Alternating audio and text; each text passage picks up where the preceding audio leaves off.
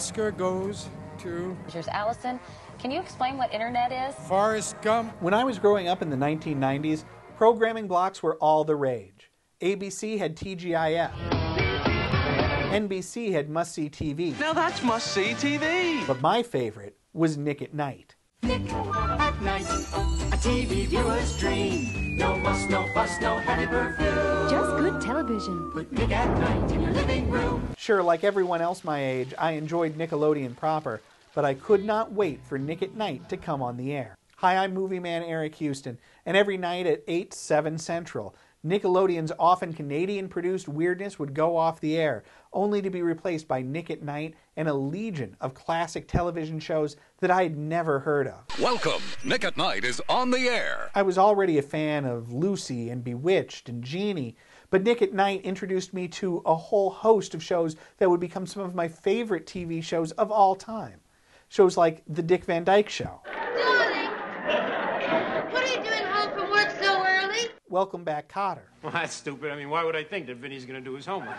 And above all, Get Smart. Listen, Chief, this may be the wrong time, but I've been meaning to ask you about that raise you promised me. Raise? What raise? This is no time to talk about a raise.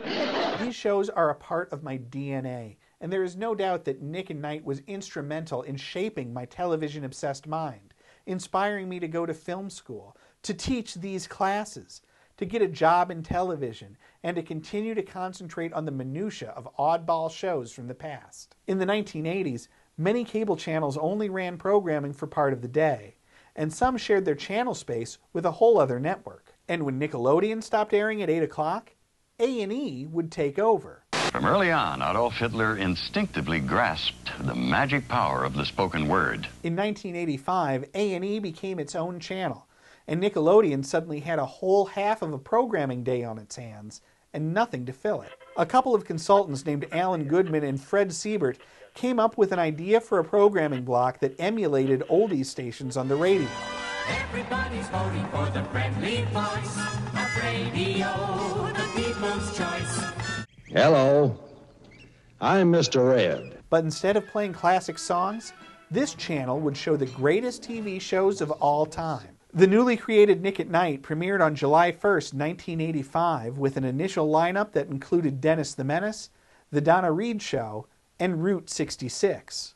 Now, reruns like this were already airing all over cable. Today on Superstation WTBS. But Nick at Night was the first channel, or half a channel, to fully devote itself to classic TV. Its other innovation, I think, was in keeping things weird. Outside of showing classic, campy, and kitschy TV shows, Nick at Night was also jam-packed with memorable, off-the-wall promos. What's on TV, sis? Crummy network reruns. Hey, you. They sure smell the second time around. You bet they do. You should watch Nick at Night brand reruns. There were also strange characters who existed only during commercial breaks, like Milkman. Oh, that dog. That dog is crazy. And Dick Van Dyke is the chairman of Nick at Night. The next time you choose a pet's name, why not look to your TV heritage? Little Mel here thinks it's a great idea. And maybe, just maybe, you could honor your television heritage when a blessed event arrives. We're calling him Agarn. And who can forget their bizarre programming stunts, like one Cinco de Mayo, where they ran their shows in Spanish. ¿Cuánto hace que lo sabes? 24 años.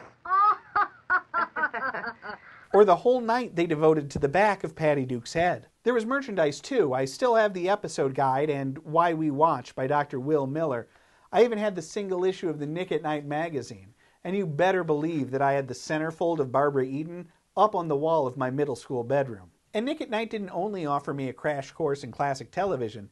It also served as a way to bond with my parents, as they could share with me and my brother the shows they had grown up loving. These days, the shows that made Nick at Night great can be found on MeTV, Antenna TV, and a whole host of other digital channels, while Nick at Night itself is still going strong, now showing sitcoms from the 2000s. That might seem weird to you. It frankly seems a little weird to me. But Nick at Night started out showing 20-year-old sitcoms, and I think it's only fitting that it's still a place where young parents can share the shows they loved with their children.